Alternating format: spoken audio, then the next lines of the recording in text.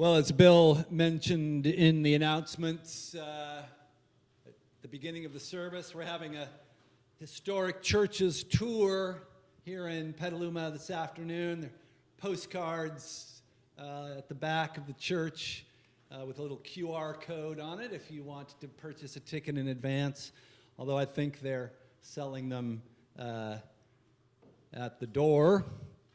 And of course, we are one of those featured historic churches. One of our assets here at St. John's is our long and, well, somewhat illustrious, if also slightly complicated history. And so we get to benefit from the broader historical economy, so to speak, of Petaluma, where we like to promote ourselves on the basis of our history. And just this weekend alone, besides the Historical Churches Tour, which is part of the Historic Preservation Month organized by the Historical Museum, we also have the Tribute to American Graffiti with various examples of mid-20th century Detroit kinetic sculpture on display. And not too long ago, there was the Butter and Eggs Day parade, bringing lots of visitors to town to celebrate our agricultural heritage and identity.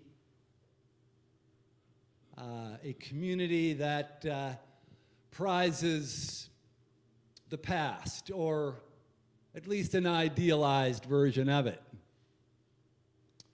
And that's really the question, I guess, about the past for us and for many people in our society right now, as we recognize that things seem to be coming to a pass,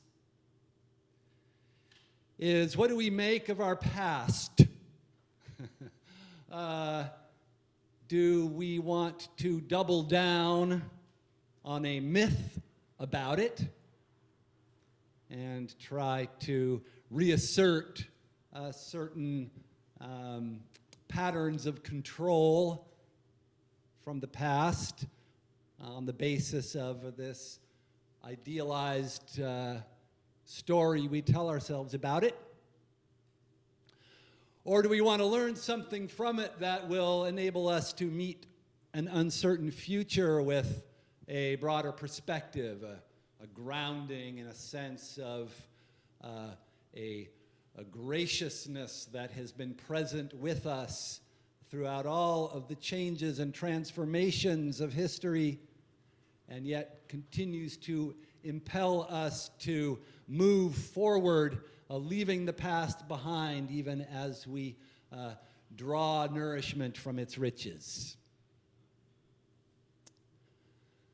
So our story from Acts today has Jesus' disciples asking him at the conclusion of these 40 days since he rose from the dead, when he's been eating with them and appearing now and again in kind of peculiar and mysterious ways to instruct them further in the reality of the kingdom of God.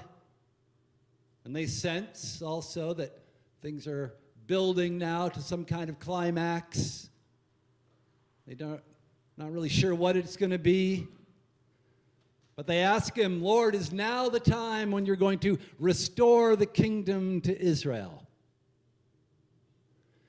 It's now the time when you will act in some mighty and supernatural way to help us to go back to the good old days, when David was king in Jerusalem and we ruled over our neighbors and were prosperous and well defended, and were able to take advantage of a brief moment in time, it just so happens, when both Egypt and Mesopotamia were kind of between empires. So anyway, this is now the time. Are we going to get into our 57 Chevys and gas them up and ride into a future that will look just like the good old days? Well, no. So Jesus does have something in mind for them, but that's not it. He tells them to go back into Jerusalem and wait. Wait for something new to happen, which we'll learn more about next week when we celebrate Pentecost. So they go back there, and it's quite interesting. You know, most people agree that Luke and Acts, the Gospel of Luke and the book of Acts, were written by the same person.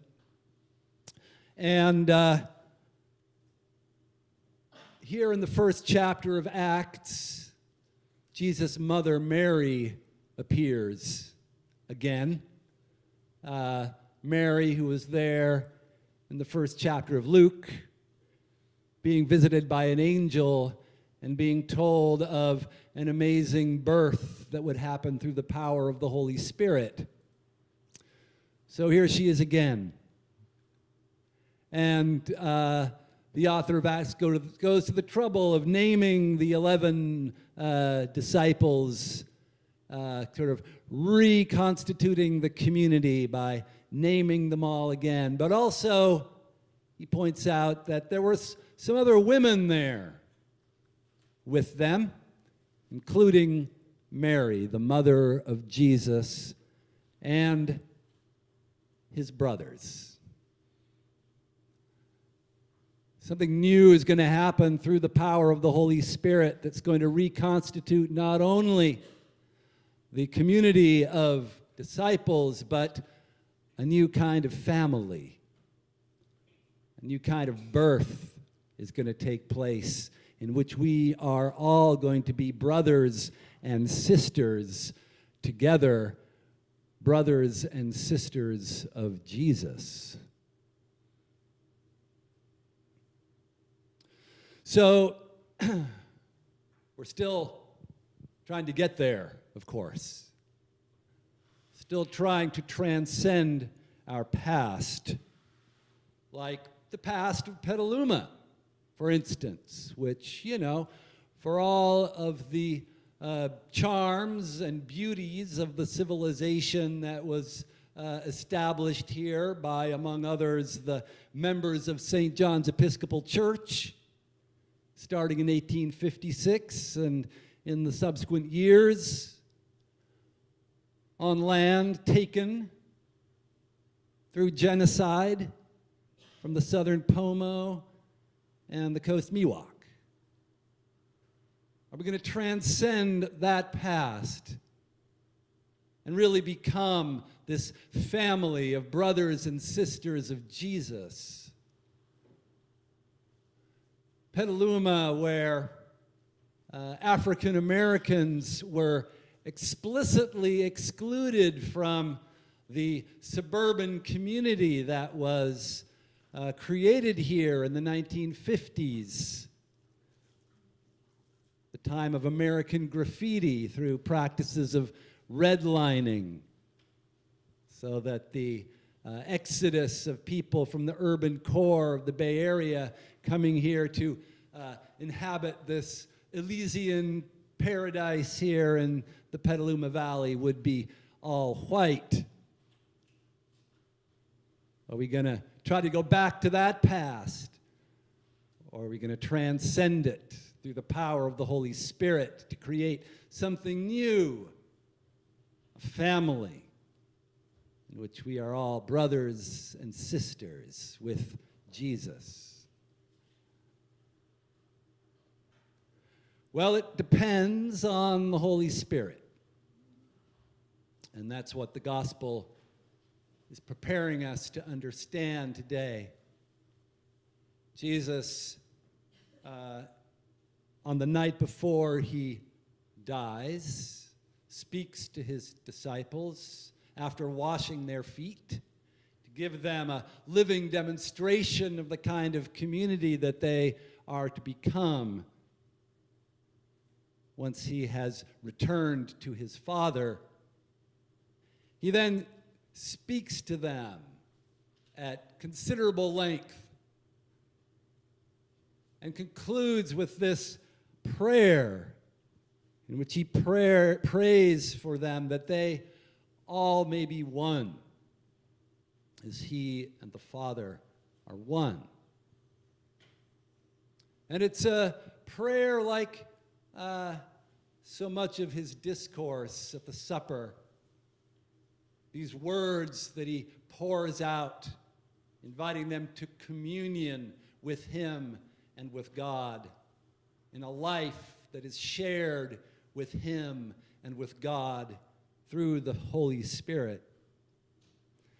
It's a prayer that is replete with the language of gift.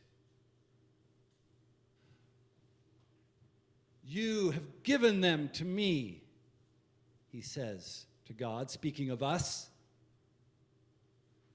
That's who we are, God's gift, not to the world, but to Jesus.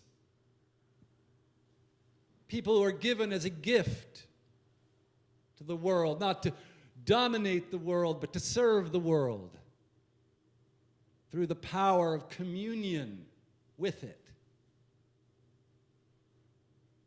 This prayer that Jesus offers is what we might call a Eucharistic prayer. There is no Eucharist at the Last Supper in John, but there is this outpouring of words of thanksgiving, laying down the tracks for a Eucharistic way of life, a way of life grounded in the gift that is life, a gift from which we live. Not a world to be contested over, to be appropriated and manipulated and controlled to our own advantage or the advantage of our group with which we identify, but a world to be loved and known as a gift, to be received and blessed and broken and shared with everyone. This is the life of the Holy Spirit, life of communion with God and with Christ, the life that we have been given to by Jesus on the cross. So can we approach our lives with that sense of giftedness, that everything that happens, even our sufferings, even our struggles, even the things about the world that we find so frightening and threatening and incomprehensible, the violence and the injustice and the cruelty and the indifference and the sheer randomness of it all, can we receive it all in the spirit of a gift, trusting that God will renew and transform it with a power that was made known to us in the resurrection of Christ. God's infinite power to recreate the gift and renew it and give it again in love. Can we live in that spirit of gratitude and generosity together, one, as Christ and God are one?